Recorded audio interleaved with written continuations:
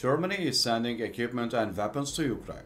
The new military aid package includes 14,155mm artillery ammunition, 4 Vicent 1 demining vehicles, 3 mobile remote-controlled and protected demining systems, about 250 demining kits, the German government said in a statement.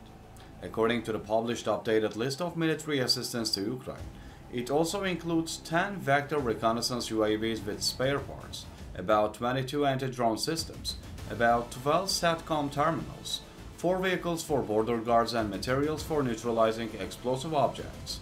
The package is provided with state-funded resources from the Federal Armed Forces and industry. With this military package, the Ukrainian army will continue to inflict losses on the Russians by strengthening the defense blocks on the front line. Since 24th of February 2022, Germany has supplied Ukraine with approximately 5.2 billion euros worth of equipment from the Bundeswehr stockpile. In addition, more than 10,000 Ukrainian soldiers have received military training in Germany. The cost of this training currently amounts to around 282 million euros. While Germany continues to support Ukraine, the Ukrainian army continues to fight to push the Russians out of its territory.